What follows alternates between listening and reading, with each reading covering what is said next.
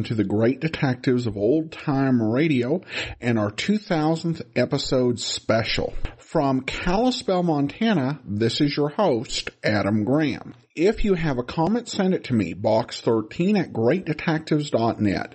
Follow us on Twitter at Radio Detectives and become one of our friends on Facebook, facebook.com/Radio Detectives. Well, 2000 episodes is definitely a huge milestone, and I wanted to bring you a very special 1-hour story. And we're going to take a look at one of the great classic mystery novels adapted for audio. Trent's last case was released originally in 1913, and it was written by E.C. Bentley. Ironically enough, it was the first book to feature amateur detective Philip Trent. What we're going to bring you today is an hour-long NBC University Theater presentation of Trent's last case, and the original air date, July the 30th of 1950.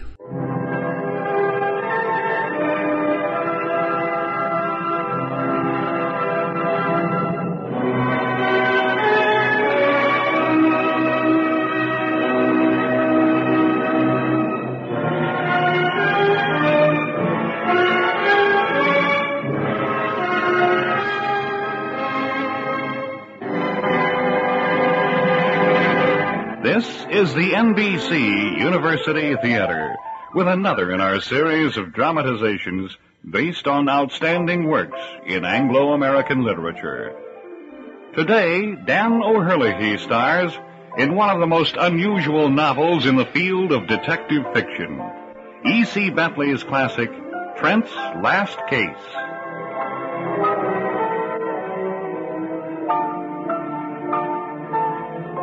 Trent's Last Case was first published in England in 1913, but it has been read and reread ever since and remains a distinctive classic in its field.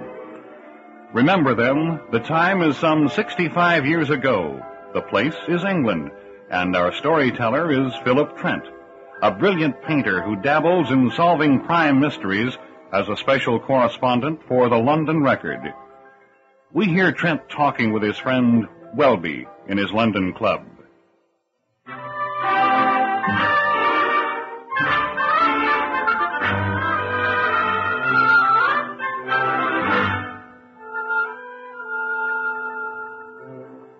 I say, Trent, this is a most interesting thing in the papers, this Petunia Garden murder. What do you make of it? I don't really know, Welby. Haven't been following it, I'm afraid. It's been a long while since you've solved one of these murder mysteries for the police. I'm afraid I've given all that up, old man. After all, I'm a painter, Welby. Yes, but I can't understand how you can resist a new mystery like this. You must have solved dozens of these cases where the police have failed. I've had my last case, Welby. Philip Trent is through. That seems almost unbelievable. Whatever makes you say that? What makes me say I'm through?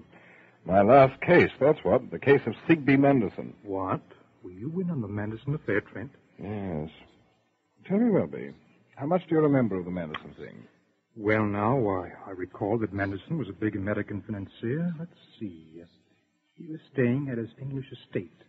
The body was found not far from the house. His teeth were missing. And, oh, yes, there was a beautiful young widow, wasn't there? A widow? Oh, yes, indeed there was. Yes, the Mandersons were staying on their English estate, a place called White Gables near Marston. It was June, I remember. The London Record called and asked me to have a look. I dropped everything and took a train for Marston. I arrived there the morning after Manderson's body had been found on his lawn and went directly to the hotel. The very first thing that happened was quite odd, because I met an old friend of mine on the veranda, an interesting old gentleman named Burton. Dear me.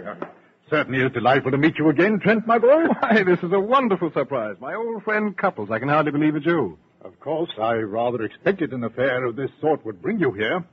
Naturally, you come about the murder. My dear Couples, that's a rather colorless way of stating it, I must say. After all, I'm not just a correspondent. I am a specialist in criminal mystery. Oh, yes, of course. And I'm sure you'll succeed brilliantly, my boy. Tell me, Couples, what have you been up to since I saw you last? Oh, nothing very exciting happens to a retired old fellow like myself.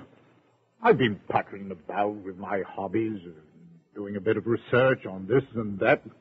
Oh, I have had one rather stimulating experience at the British Museum Library.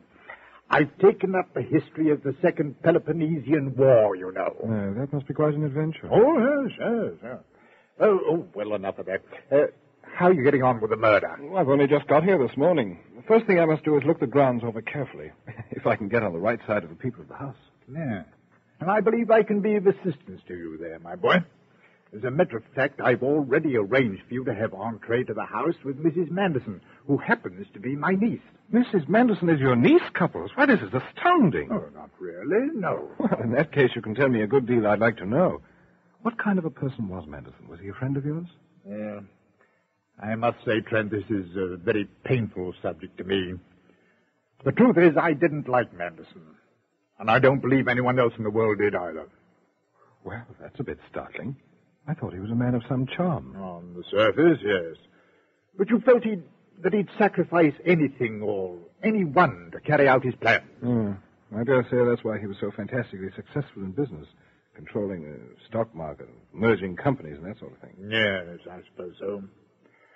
Of course, I very much disapproved of the way he used his industrial power to crush the weak. I refer especially to his ruthless conduct in that Pennsylvania coal strike some years ago. However, I had an even better reason for disliking him myself. For some time past, Manderson made my niece's life miserable. Just how do you mean, Couples? Well, first let me say this. My niece Mabel is like my own child to me, Trent. You see, I'm the only close relative she has, and I'd do anything to protect her. Yes, I believe she's a lovely person, Couples. Very lovely. Well, a few weeks ago, my niece wrote and asked me to come and see her. She told me that in recent months, Manderson had changed towards her, that he seemed to nurse some perpetual grievance, become very distant, aloof. Did she have any explanation for this change? No, none whatsoever. She felt worried and humiliated, and thoroughly miserable. Of course, I was distressed by her unhappiness, so I took action myself.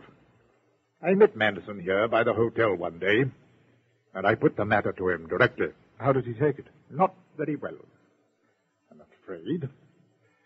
He was perfectly calm and quiet, but I could tell he was angry. Mm-hmm. Looked at me and told me to mind my own affairs, but I didn't propose to be put off.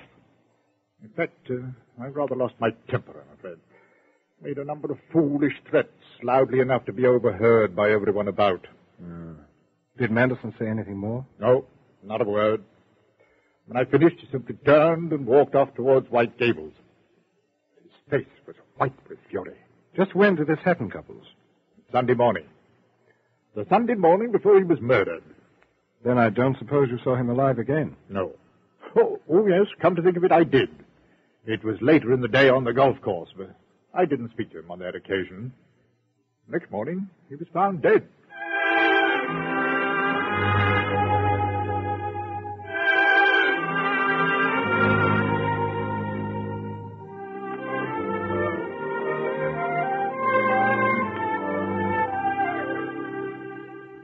I say, Trent, I should think the old boy would be worried over being suspected himself, after that quarrel with Manderson, you know. Well, my old friend Couples is a very remarkable man, Welby. Very remarkable. But to get on with it, I stopped at the coroner's for a look at the body, and then went out to White Gables. I was admitted readily enough, thanks to Couples, and there I met another old friend. Well, if it isn't Philip Trent, the demon investigator of the Daily Press. Well, again, if it isn't Inspector Murch, the bloodhound of Scotland Yard. I rather thought we'd meet again, Trent. Looks like the kind of case you like. What do you think about it? I'll tell you that after you tell me what you know about it. I'm sure you're the only one who has the facts straight. There aren't many facts this time, Trent. Or maybe there are too many that don't fit together. The night before last, Sunday night, Manderson went to bed at his usual time, about 11:30. The next morning at 10 o'clock, he was found on the lawn a little way from the house, shot through the head. We searched thoroughly, but we couldn't find a thing. Oh, I suppose you've seen the body? Yes, I have. Then let me ask you what you made of that. Well, one thing struck me as peculiar. That Henry Manderson was very particular about his dress and appearance. Yes. Yet his shoes were loosely tied, and he hadn't put in his dental plate. Well, it would seem he got up and dressed in a hurry. Maybe he was wakened by robbers, chased them across the grounds, and got himself shot. Of course, he wasn't robbed, but they may have been scared off and run away. No, I noticed another thing. After all, he was completely dressed, and his hair was carefully combed. A man setting off after burglars wouldn't go to all that trouble. Above all, he'd put in his dental plate first thing on rising. By the way, this room seems to be rather torn apart. What happened? Oh, we've been going through Manderson's papers. This is the library and the room Manderson used for his office. I'm afraid we didn't find anything. Who was the last to see Manderson alive, Murch? As far as we know, it was the butler, a man named Martin. Oh, good. There's nothing like having an English butler involved in these affairs. I suppose you've heard his story, but do you mind going through it again? No, something might turn up. I'll ring for him. Thank you. Now, who else do we have in the house to suspect, Murch? Well, there's Mrs. Manderson, of course, the personal maid, usual servants, and Manderson's 2 secretaries. 2 secretaries? Yes, Manderson had an American secretary named Bunner, Calvin Bunner, who looked after his business affairs mostly. Mm-hmm. And he had an English secretary named Marlowe, who was more of his private secretary, I understand. They've both been with Manderson a good long time. I see. Do you think... I beg your pardon, gentlemen. Did you ring for me? Yes, Martin. This is Mr. Trent. He's been authorized to go over the house and make inquiries. He would like to hear your story. Very well, sir. I last saw Mr. Manderson on Sunday night. No, not that yet, Martin. Tell me all you saw of him that evening. Everything after dinner, let's say. After dinner? Very well. After dinner, Mr. Manderson and Mr. Marlowe, his secretary, you know, were walking out on the lawn. I believe they were discussing something important, for I heard Mr. Manderson say something as they came back in. I believe he said, "If Harris is there, every minute is important. You should start right away and not a word to a soul." If Harris is there, every minute is important. You should start right away and not a word to a soul. Yes, sir. I heard this as they passed the open window of my pantry. And then Mr. Marlowe went upstairs, and Mr. Manderson rang for me from this room. He directed me to sit up and said that Mr. Marlowe had persuaded him to go for a drive in the car by moonlight. That certainly seems curious. I thought so too, sir. But I recalled what he said about not a word to a soul, and I concluded this about a moonlight drive was intended to mislead. That seems possible. What time was this? About 10, sir.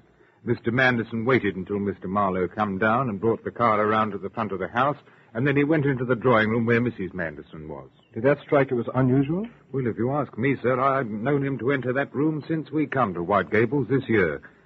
However, Mr. Manderson returned in a few minutes, and he and Mr. Marlowe set off in the car in the direction of Southampton. But you saw Mr. Manderson again later? Yes, about an hour later, sir. He rang for me here in the library and said he wanted me to sit up until 12:30 in case an important message come by telephone. He said he'd sent Mr. Marlowe to Southampton in the car, and he therefore wanted me to stay up. He told me to take the message if he'd come and not to disturb him. You say that Mr. Manderson rang for you when he returned from his drive with Marlowe. Did you hear him when he re-entered the house? No, sir. But when I answered his ring, he was seated right over there with his hat still on, listening to the telephone. I would suppose that when he returned, he was in a hurry to use the telephone, and so he went straight across the lawn and came in by the French windows of the library. Could you tell by the expression on his face if he were angry or in a quarrelsome mood? Well, now, his back was to me, Mr. Trent. And he told you to wait up until 12:30 to answer the telephone. Did a message come? No, sir. I left and sat reading in my pantry until 12:30, but no message come. Was that the last you saw or heard of Mr. Manderson? No. A little later, about 11:30, I heard Mr. Manderson go upstairs to bed, and then after that I heard nothing more. As I understand it, after that, Mr. Manderson was not missed until the body was found at 10 o'clock the next morning. That is correct, sir. You see, Mr. and Mrs. Manderson had separate bedrooms, connected by a door that was left open at night. Now, in the morning, Mrs. Manderson was called at 7, and the maid took her tea into her. However, Mr. Manderson, he disliked having anyone fussing about, so we all supposed Mr. Manderson was still asleep in his room until we heard the shocking news, sir. There's one other point, Martin. When Mr. Manderson's body was found, was he wearing the clothes he would naturally have worn that day? Well, now, that reminds me, sir. I was most surprised when I set eyes on the body. First, I couldn't make out what seemed strange. And then I noticed the collar was of a style Mr. Manderson never wore, except with evening dress. Then I found he had on all of the things he had worn the night before, except a different suit and shoes. It was very unlike him. I suppose it shows he dressed in a great hurry when he got up. Perhaps so. At any rate, thank you, Martin. You've put everything with admirable clarity. Now, would you mind sending Mrs. Manderson's maid to see me? Yes, of course, sir. I'll see to it at once, sir. Thank you. Come now, Murch. I assure you, you're mistaken in suspecting that man. What? I didn't say anything about suspecting him. I haven't said a word. No, but I could see the handcuffs glinting in your eyes. I'll admit I don't like his manner. A bit too cool for me. But I'll say one thing for his story. Manderson did come in by the library window after leaving Marlowe in the car. There's a footprint in the soft gravel just outside the window. I found Manderson's patent leather shoes, the ones he wore Sunday night, in his bedroom cupboard. One of them matches the footprint exactly. Well, Murch, you have been the busy one, haven't you? Yes, but it hasn't helped much. Now, why would a man get up before the servants are awake, dress himself fully, Except for his dental plate, Murch. then get murdered in sight of his house early enough to be cold and stiff by 10 in the morning? I'm afraid no one can tell us just when Manderson was shot. Let's see if we can guess. Martin sat up until 12:30. So it was later than 12:30. On the other hand, he wasn't shot after people were awake, or it would have been heard. Mm-hmm. Suppose we put that time at 6:30. Yes. So the crime could have taken place any time between 12:30 at night and 6:30 in the morning. That's right. But why would a late riser like Manderson be up and dressed before 6:30? Come in. Pardonnez-moi. You are Monsieur Trent? You sent for me? Why, yes. Won't you sit down? Merci. I am called Celestine. I think I'll run along, Trent. I've already talked with Celestine. Very well, Inspector. I'll either be here on the grounds or at the hotel in the village. Let me know if you find out anything, will you? Certainly. So, you are Mrs. Manderson's maid. Mais oui. I am so glad you have come, monsieur. The police officer is so brusque. But you seem more sympathetic. I try to be. Now, when you took tea to Mrs. Manderson at 7 o'clock yesterday morning, was the door to Mr. Manderson's adjoining room open? The door between the two rooms? Oh, oui. It was open as always. But as always, I closed it immediately when I entered Madame's room. Then you didn't see into Mr. Manderson's room? Ah, no, monsieur. It is the order. I see. So Mr. Manderson was supposed to be still in his room while Mrs. Manderson was getting up, dressing, and having her breakfast. Oui, c'est ça, monsieur. I'm afraid that's all you can tell me then. Thank you. Ah, monsieur, I hope you catch the assassin of Monsieur Manderson. But for myself, I will tell you, I do not regret him too much. Really? Why do you tell me this, Celestine? You would find it out soon enough. Ah, no, alors. I do not regret him at all. Not at all. He make Madame so unhappy. Madame, who is so charming, so gentle, so adorable. He was so cold, so, how do you say, aloof, like a stone. Impossible.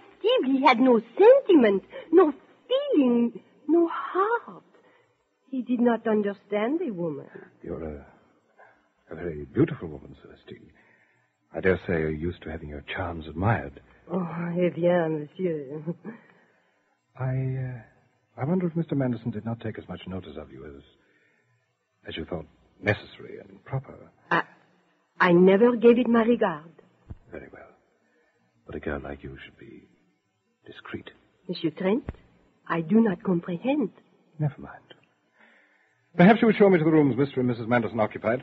Certainement, monsieur. I trust we will not disturb Mrs. Manderson. Mais no, monsieur. Madame has moved from her room to another since Monsieur Manderson is departed. If you will come this way, monsieur.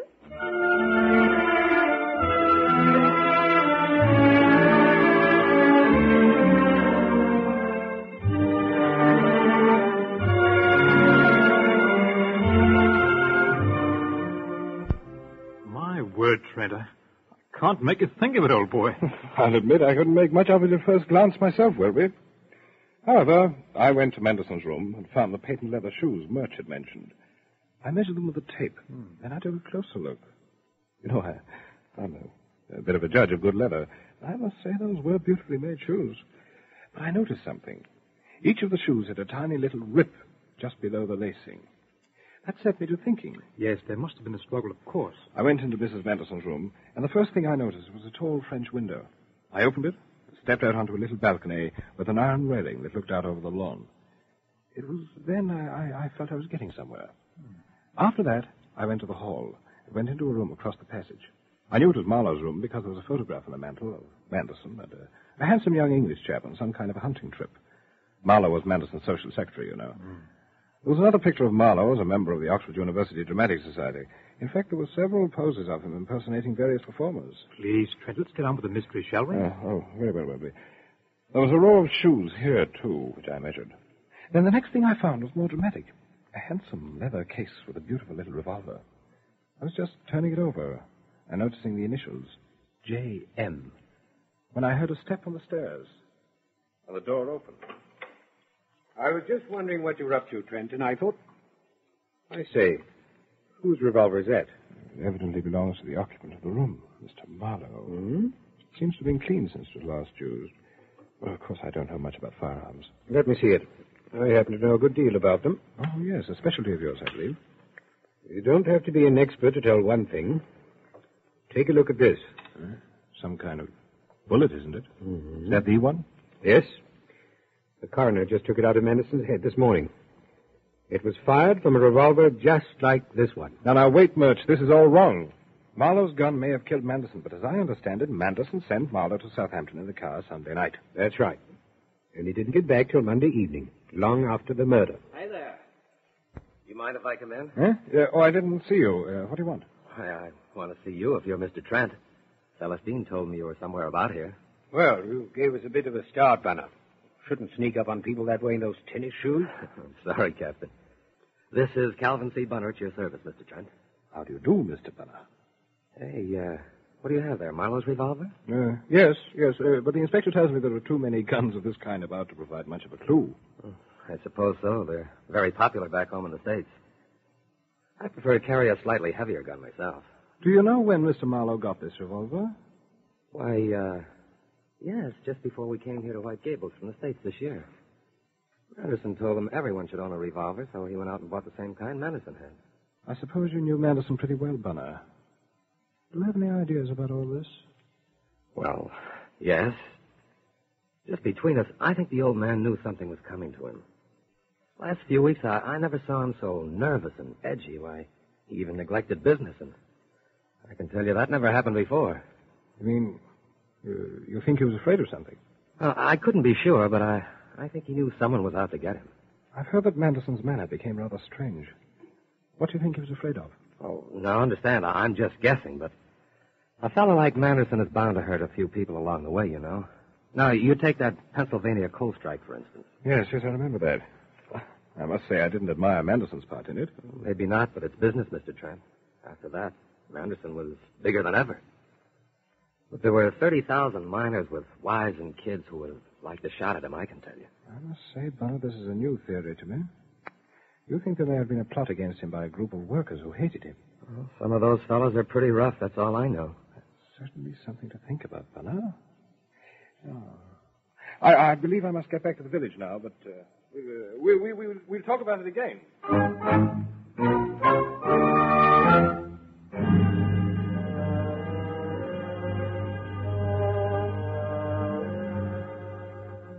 I say, Trent, did you agree with that chap, Bunner? No, Welby, because I already had an idea of who did kill Manderson. Of course, there were still a few details to clear up.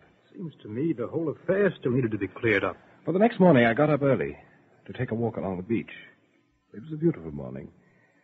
As I stood on the cliff overlooking the sea, it became a morning I'll never forget. For there was a woman sitting there, looking out at the sea. She was dressed all in black, and her face was pale and drawn. But she seemed as radiant as the morning itself. As I watched her there, she suddenly held up in the sky, as if to greet the day with new hope. I can't tell you how I felt when I turned away and walked back to the hotel. My feelings were violently mixed. A little later, I set off with Couples for White Gables. This was the day of the coroner's inquest, and he wanted to be with his niece during her ordeal. It was then that I met the lady in black for the first time. My uncle has told me all about you, Mr. Trent. I hope you will succeed in your mission here. I believe I will succeed, Mrs. Manderson. And when I've completed the case, I should like to lay the facts before you. I may need your advice before I publish them. My advice? Of course, if you wish. I'm very sorry to have to trouble you. You've been very kind in allowing me to look over the house and ask questions. But I'm afraid there are one or two things I must ask you directly. I'm sure it would be very foolish of me to refuse. Ask anything you like, Mr. Trent. Well, it's only this, Mrs. Manderson. Inspector Murch tells me your husband drew an unusually large sum of ready money from his London bankers and was keeping it here. Do you know why he should have done this? Why, no. In fact, I'm very much surprised to hear it. Why is it surprising, may I ask? Well, because I thought my husband had very little money in the house. On Sunday night, just before he went to join Mr. Marlowe at the car, he came into my drawing room and asked me if I had any money I could give him till the next day.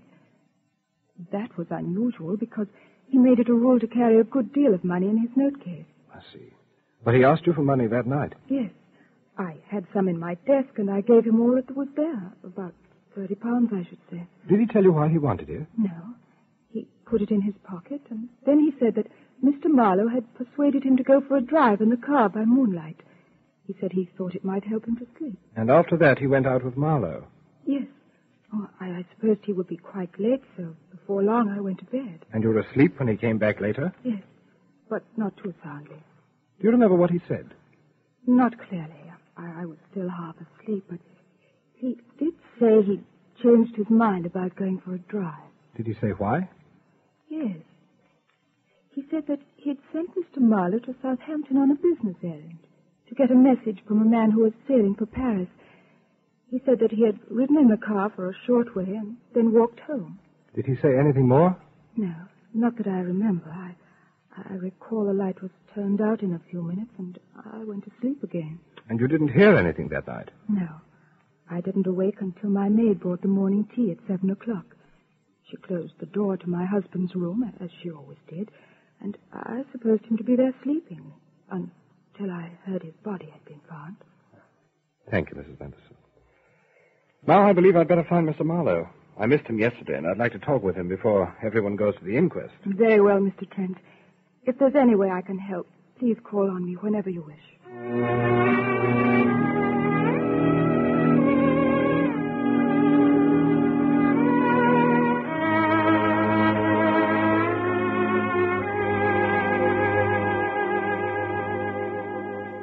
I must say, Trent, I can imagine one's wife being a little more broken up after one's murder. No one seemed to be terribly broken up about Manderson, Welby. When I found Marlowe in the library, he seemed a bit tired and pale, but hardly grief-stricken. I rather liked the chap, but I didn't have time to waste in friendly conversation. I'm sorry I missed you yesterday, Mr. Trent. We've been deucedly busy, trying to straighten out all the affairs. That was quite all right, Marlowe. Before you go to the inquest, I'd just like to ask you a few things about your trip to Southampton. It certainly was extraordinary the way Manderson sent you off in the middle of the night like that. Well, not really, if you knew Manderson. He rather liked to do things dramatically that way. He was always making sudden decisions. Just, what was it you were supposed to do in Southampton? Oh, well, I was supposed to meet George Harris, who was sailing for Paris. I suppose it was something too secret for a telegram, so he sent me. Who was Harris? I never heard of him before. Nor did Bunner.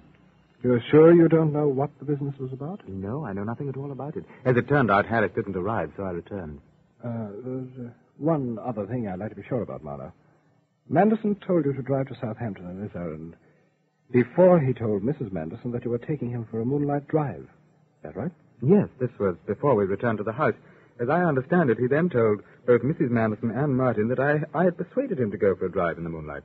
Of course, you understand what I'm getting at. Why did he want to conceal your errand that way? Well, I can't even make a guess, Mr. Trent. Well, perhaps we'll find out later.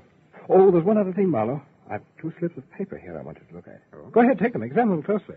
I think they're just blank pieces of paper, as far as I can see. Have you any idea where they came from, Mr. Marlowe? No. Oh, but this one here has a date on it. Yes? Yes, it looks as if it had been cut out of a diary. Yes, but feel the quality of the paper. Do you think you could identify another piece of paper of the same kind? Oh, I'm afraid I'm not much of an expert at that sort of thing, Mr. Trent. Oh, well, that's not important. Here, I'll take them back now. I suppose it's nearly time for you to be going to the inquest. Oh, why, yes, I'd better find Mrs. Manderson and the others. Are you coming with us, Mr. Trent? No, not just yet. I have a few things to do here at the house first. So the rest of you go ahead. I may be along later.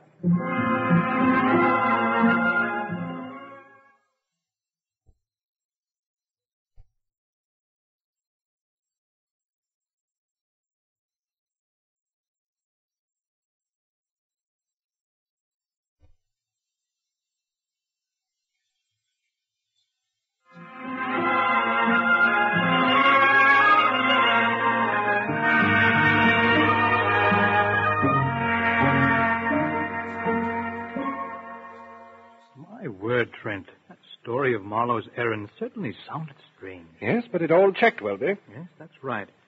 But I'm surprised you didn't want to go to the inquest, old boy. Sounds a bit negligent, you know.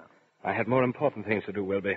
Among other things, I wanted to take some pictures with my camera. What on earth did you want to take pictures for? You'll see what I mean, Welby. By that evening, I had my work nearly completed when Couples came into my room at the hotel. Oh, I'm very sorry, my boy. You seem to be quite busy. Perhaps I shouldn't interrupt you. It's quite all right, Couples. Perhaps you can give me a hand. Whatever it is you're doing, I'm afraid I don't understand it. Well, this looks like a regular laboratory. Well, I've just been developing a few photographs. How did everything go at the inquest? Well, nothing very surprising developed. But I'm afraid Mabel had a hard time of it. They insisted on questioning her about the strained relationship with her husband. She managed herself very well. She's a remarkable woman, Couples. I only wish... Oh, no, no use wishing. What did they decide? I believe they were impressed by Mr. Bunner's theory of some sort of labor revenge. Brought a charge against a person or persons unknown. Oh, that was to be expected, I suppose. Now I'll show you some of the secrets of my craft. We've several interesting objects here. First, this glass bowl. It happens to be the one Manderson kept his dental plate in by the side of his bed. Now, hand me that bottle, Couples. This one, you mean? Right. We have here some gray powder, mercury and chalk. Now, I want you to pour a little of the powder on the bowl. In this fashion, do you mean? Excellent. Now, I brush the powdered part of the bowl lightly with this camel hair brush. Now we look again. You see anything? Why, yes. That's most extraordinary. There are two large gray finger marks on the bowl. Now watch closely. I have here a photograph of some fingerprints I found on the inside of the French window in Mrs. Manderson's bedroom. If you examine them closely, you'll find that they match perfectly. The bowl in Manderson's room, the window in Mrs. Manderson's room. Whose fingerprints are they, my boy? I suppose Manderson's? We'll know in a moment. I have here 2 bits of paper cut from my diary. When I shake this powder on the paper, I believe it'll bring out another set of fingerprints. Yes. Yes, again, there's no question about it. All 3 prints were made by the same man. On the bowl, on the French window, on this slip of paper. I don't know much about this fingerprint business, Trent. To what conclusions does this bring you?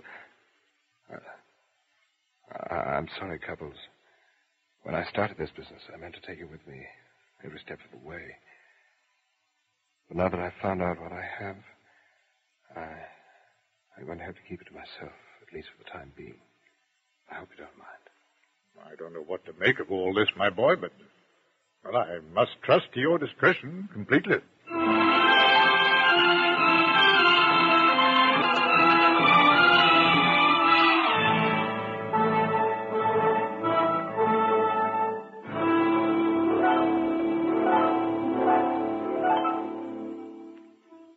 Say, Trent, old man, it was Marlowe who made the fingerprints in those pages from your diary. He must have made the others as well, but how? I mean, after all... We'll come to that, Welby.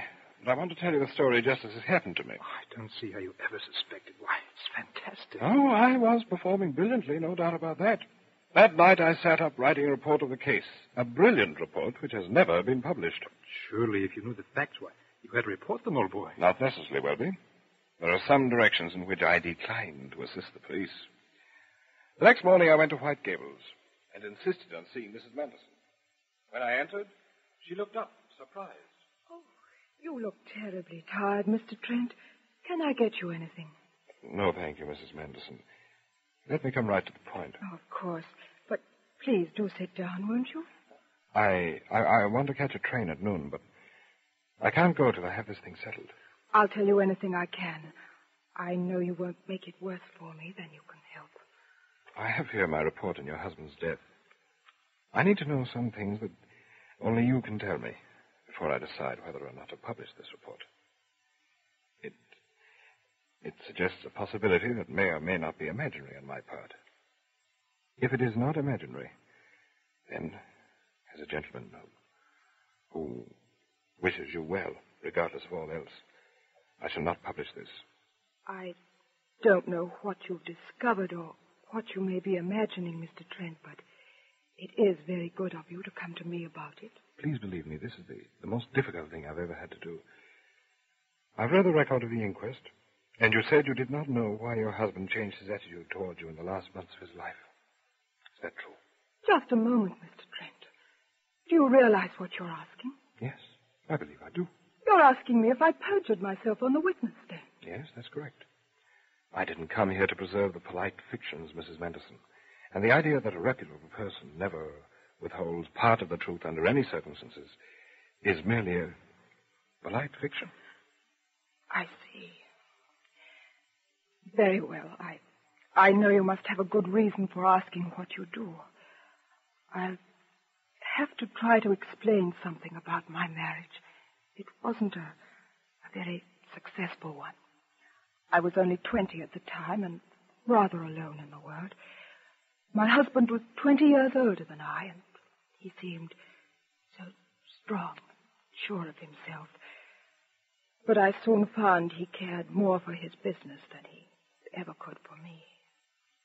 Go on. Yes. My husband wanted someone to take a place in society, to do him credit, to make a great social success. But I couldn't do that. I found the whole world of luxury and wealth empty and dull. It was useless to me. Oh, I tried to live up to his ideas about social success. After all, I'd made a bargain, but it became harder every year. At last, of course, he realized that. He could see through anything, I think, once his attention was turned to it. I suppose it hurt him and made him bitter, but there was nothing I could do. After a time, we were just being polite to each other. It was like that for months before he died. Now you know what I never wanted to admit to anyone. Is that all you want to know? No. I'm sorry, but there's one more thing. One thing more that's the whole point of my inquiry. What is it, then? What is it? I must ask you this. Will you assure me your husband's change toward you had nothing to do with John Marlowe? With John Marlowe? Oh, no. Oh, no. No, you can't. You mustn't. Oh, no, please. I'll leave my report with you, Mrs. Manderson. Oh, not... It's the only copy, I assure you. And no one else will ever know what it contains.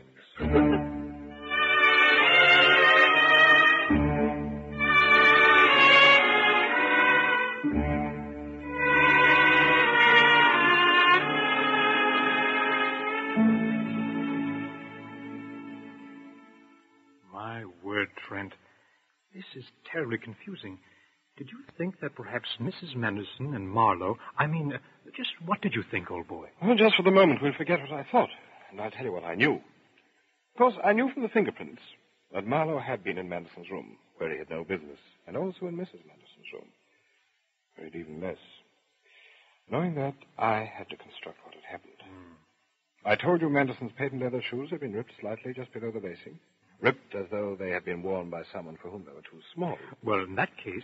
If someone else had worn Manderson's shoes, that footprint made so clearly outside the library window had been made by someone else. That brought me to the idea that it was not Manderson who returned to the house that night after he left in the car. Not Manderson, but he was seen by the butler and went up to bed and spoke to his wife. Yes, but the butler saw only the man by the telephone. He didn't see his face. And Mrs. Manderson only spoke to him. She didn't see him at all. No, it was not Manderson who returned, but someone who wanted people to think that Manderson was in the house that night. Perhaps so, old boy, but really, you know... It had to be someone who knew Manderson well, who could imitate him, and who knew the ways of the household perfectly. The most interesting thing this false Manderson did was tell Martin he had sent Marlowe to Southampton. It wasn't Manderson's way to confide to a butler. He also told Mrs. Manderson he had sent Marlowe to Southampton. It wasn't Manderson's way to speak of business to Mrs. Manderson. Why did he mention Marlowe? it occurred to me it might be because he was Marlowe himself. Oh, yes, that seems reasonable. Remember that picture in his room? That's right. Marlowe had been an amateur actor at Oxford and had specialized in impersonations. What's more, when I measured his shoes, I found them one size larger than Manderson's. And don't forget, he had the same kind of gun with which Manderson was shot. Yes, when he returned as Manderson, he also cleaned and put the gun back in his room. I say, that was a brilliant piece of work, Trent. Now, the way I saw it, Marlowe went off with Manderson in the car. He shot him some distance from the house so he wouldn't be heard. He took the body to the place where it was found, took off the outer clothes and the dental plate, went back to the house and entered through the window. He told Martin he'd sent Marlowe to Southampton, and told Martin to stay up until 12:30. That was to establish his alibi. After all, if Manderson were thought to be still alive at 12:30, and Marlowe arrived in Southampton by 6:30, no one could suspect him of the murder. Of course not. He wouldn't have had time to drive from Marsden to Southampton. However, if he could get away by midnight, he could still make the run. When Martin left, he went to Manderson's room, spoke to Mrs. Manderson, rumpled the bed as if Manderson had slept in it, put away the clothes he brought with him, and then took other clothes with which to dress Manderson's body after he left. That's why Manderson's shirt hadn't been changed and why the shoes were tied loosely. I suppose it is simple when you know. But why did Marlowe murder Manderson? That part I didn't know. But of course there was Mrs. Manderson. And more than one man is killed for a woman. I suppose it's your affair, but I still can't see why you suppressed your report. Why you turned it over to Mrs. Manderson. After all, you'd only met her a couple of times. And in those couple of times, I'd fallen hopelessly, desperately in love with her. I could do nothing to hurt Mabel, even if she were protecting the man who murdered her husband. Even if he were her lover. Good heavens. So your brilliant report went for nothing. My report? Brilliant? Possibly. Accurate? Not quite. Good heavens, what do you mean? Tell me, Welby, what do you suppose Mabel did after the excitement died down? I suppose she went off with Marlowe. That's what I supposed for a full year. Until I heard that Marlowe was married to a pretty Irish girl. Oh, I say. And did you see Mrs. Manderson again? Oh, yes. Quite by design. At Couples' home one night. After dinner, Couples left us alone. And pretty soon, she brought the subject up. Mr. Trent, I've told myself it didn't matter what you thought of me in the affair of my husband's death, but it does matter. I want you to understand. You see, what you thought was not true. I've stopped thinking. But I want you to know what was true. First, my husband was insanely jealous of John Marlowe. And when you practically asked me if my husband's secretary was my lover, I broke down and made a scene. You thought that was a confession. Perhaps you even thought I had a part in the crime. Go ahead, please. I've read your report over and over again. In fact, I have it here. What you didn't know is something I have never told anyone. Mr. Marlowe and I I admired him very much. He was like a member of the household. One day, my husband asked me what I thought was the best thing about Marlowe, and without thinking, I said, his manners. He's a perfect gentleman.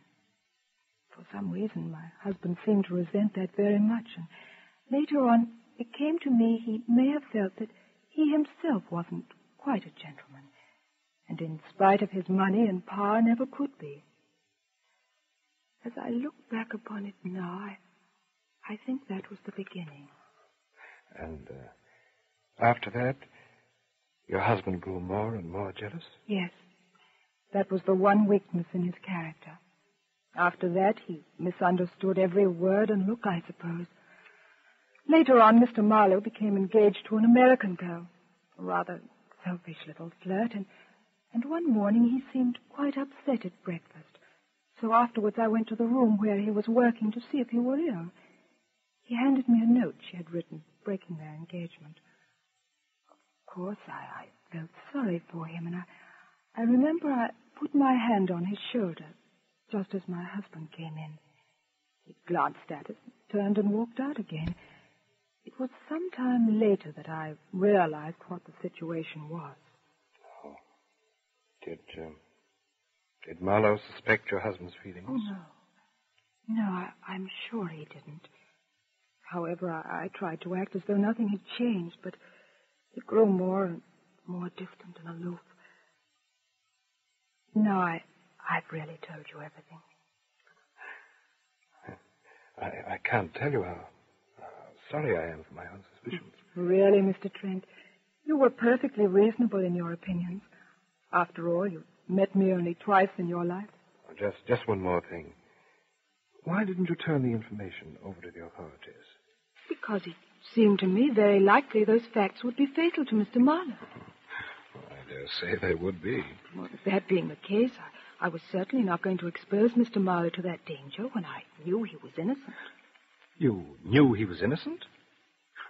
You mean he constructed an alibi for himself for a crime he didn't commit? I simply knew Mr. Marlowe was incapable of killing anyone.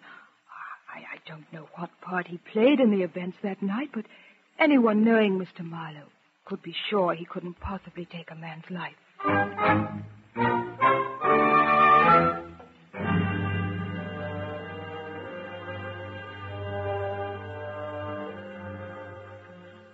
I say, Trent, you were a bit too suspicious about Mrs. Manderson, weren't you? I suppose so, but what else could I think at the time? At any rate, I went immediately and talked the whole thing out with Couples. He knew where Marlowe was staying. I wrote to him, sending him a copy of my report. I told him if he'd any correction to make, I expected to hear from him. Otherwise, I would turn the report over to the authorities. A few days later, Couples and I received an invitation to Marlowe's office. We found him alone. Mr. Trent, would you tell me, does anyone else know of this report? Only 3 people besides yourself, Marlowe. Mrs. Manderson has read it, and I've discussed it with Mr. Couples. Yes, I read it only a few days ago. Found it fascinating. Simply fascinating. You see, I wanted Couples to be present to witness your explanation. Very well. I have read your report several times, and I must say I don't believe that any other man could have obtained as much of the truth as you have. Then there is more to the truth, Marlowe? Oh, yes, a great deal more. Although I never supposed that I would tell it until now. Well, let me tell you beforehand that although I'm here to listen to you, so far I've no reason to doubt my report. I want you to understand that as far as I'm concerned, you'll be making a defense. A defense of suspicion of murder. Naturally. And here it is. As you may know, Manderson was not a man of normal mind. Now, I never knew that myself until the last night of his life. That's when I learned that because of some delusion he had an unreasonable hatred for me. To what did you attribute this hatred? I didn't know, and I haven't the slightest idea. Oh, come on, my dear fellow. Surely there must have been some reason. Perhaps a madman doesn't need a reason. And Manderson was sufficiently mad to kill himself in order to doom someone he hated. You mean to say that Manderson committed suicide? Yes, that is what I mean. Dear me, I'm afraid that statement calls for elucidation. Suppose you tell us the facts of that night, Marlowe. Very well. After dinner, Manderson wanted to talk with me, and we strolled out to the garden. He said he had a very important and confidential errand to be done. I believe you told us something of this before. Yes, but not quite all of it. He told me I was to take a briefcase to Southampton and give it to a man named George Harris. And he said that if Harris failed to arrive, I was to take the boat to Paris, traveling under Harris's name and taking the briefcase with me. And what were you supposed to do in Paris, Marlowe? I was to go to the Hotel St. Petersburg and stay there under the name of Harris until someone contacted me. I must say that was a strange assignment. Yes, but it was Manderson's way, and I didn't want to let him down. I'll confess I didn't like all the mystery. Yeah. After this conversation on the lawn, what did you do? Well, I changed clothes, I packed a few things, brought the car around from the garage, and met him in the library. He gave me a locked briefcase, and then, since I only had a few shillings in my pocket, I asked him for some money for expenses. It was then that the first odd thing happened. Manderson reached for his billfold, where he always kept about £100, and then he suddenly stopped, and I saw his face go white with anger. He told me to wait in the car, and he would get some money. Now, that seemed terribly strange, because the week before I had drawn £1,000 for him from his London bankers, and I knew that that money was locked in his desk. But instead of going to the desk, he went to the drawing room. I went out to the car. After a moment, through the open drawing room window, I heard Mrs. Manderson say, "I have only about £30. Will that be enough?" Well, I didn't hear the answer, but after a moment I heard him say, "I'm going out now. Marlowe has persuaded me to go for a drive in the moonlight. Perhaps it will help me sleep. He hadn't said anything about this to you before. Oh, no, certainly not.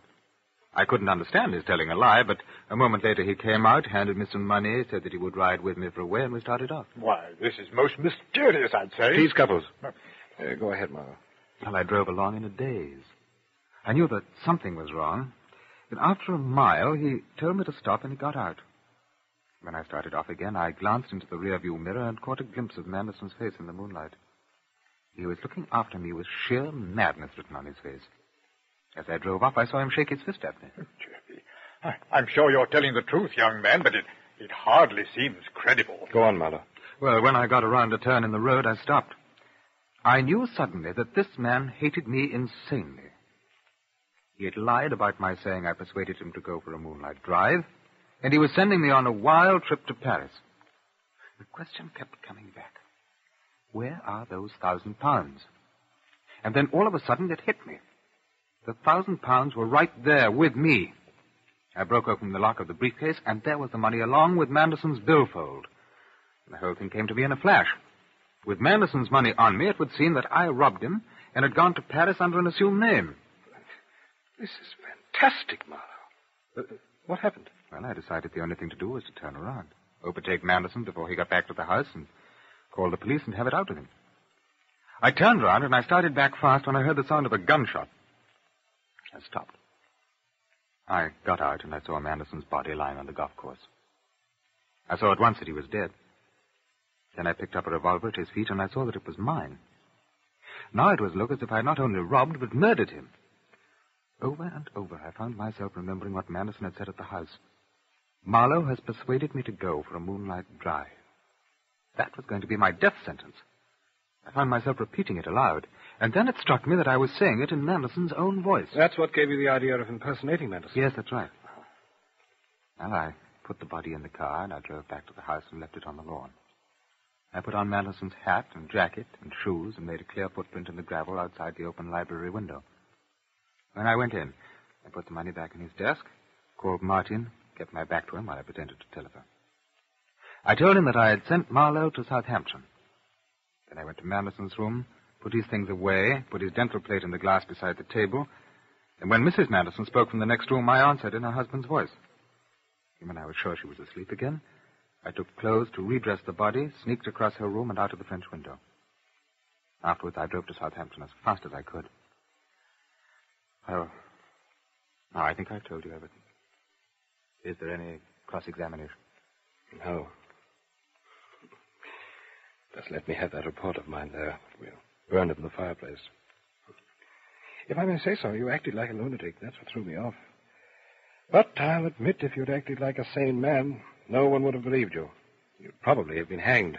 There's one small question I'd like to ask out of curiosity, Marlowe. Suppose someone else had been suspected of the crime and been put on trial. What would you have? I would have felt it my duty to go with my story to the lawyers for the defense and put myself in their hands. Fortunately, it hasn't come to that, and never will. I looked up Inspector Murch at Scotland Yard, and they agree with Bunner's story. This was a case of revenge by some Black Hand gang. So, that's the end of the Manderson case.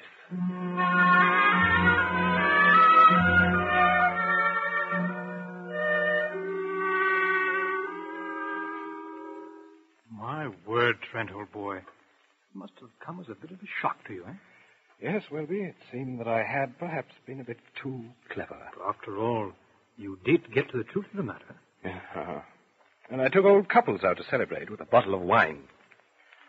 Well, congratulations, dear boy.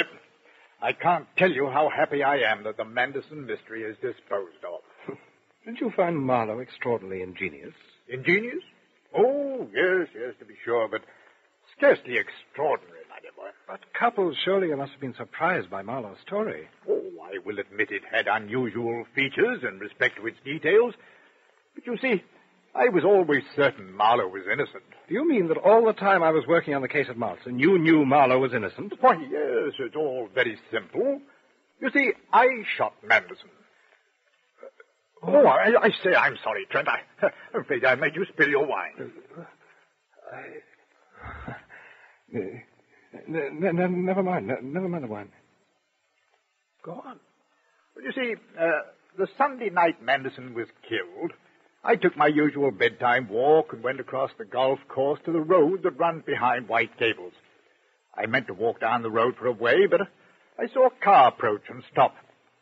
When I saw Manderson get out in the moonlight, I didn't want to meet him, so I stepped back into the shadows. I overheard him talking with Marlowe, and when the car moved away, I saw him shake his fist after it most violently. Yes, Cuffles. And then?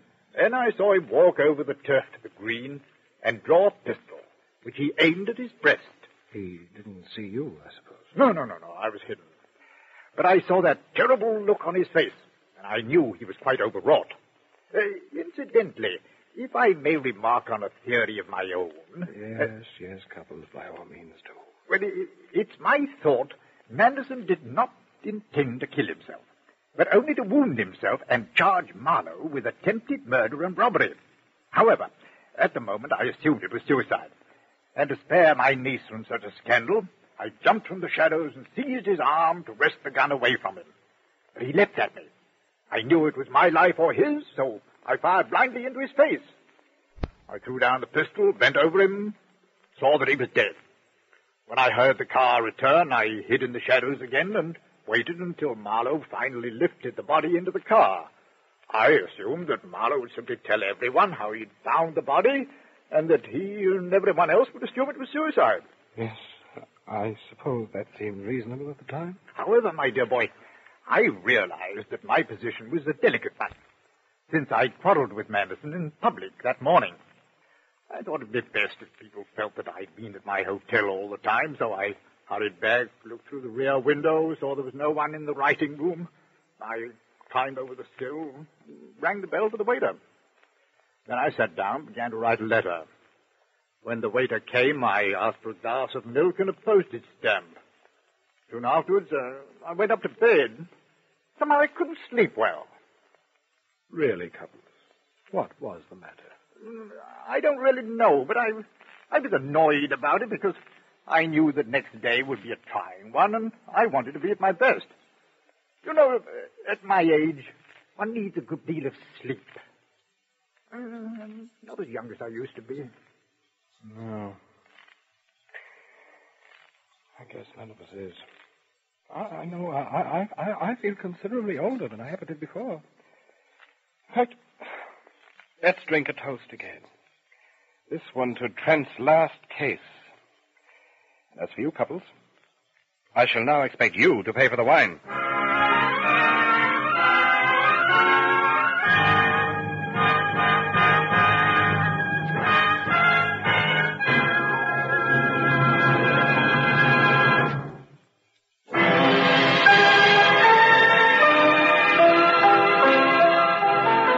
The curtain falls on another production of the NBC University Theater. This has been an adaptation of Trent's Last Case by E.C. Bentley. Our star today, Mr. Dan O'Herlihy.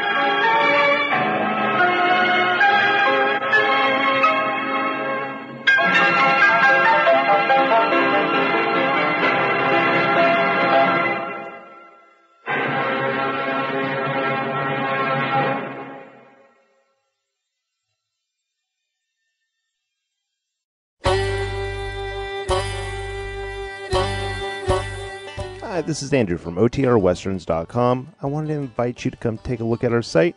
We stream live OTR Westerns 24 hours a day, 7 days a week, along with putting out podcasts of old-time radio westerns. Check us out at OTRWesterns.com. You're listening to The Great Detectives of Old-Time Radio with Adam Graham. Now let's get back into the show.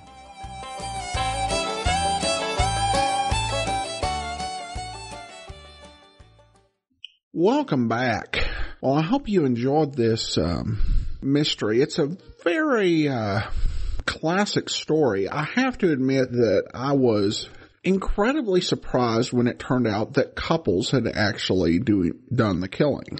Though, as we heard, for justifiable reasons. One big difference between this radio adaptation and the novel is that at the end of the novel, he was set to marry the widow. He did marry her, and this was shown in his sequel novel, Trent's Own Case, as well as Trent Intervenes, although these two books came more than 20 years after the previous one. This also, the story influenced other mystery writers.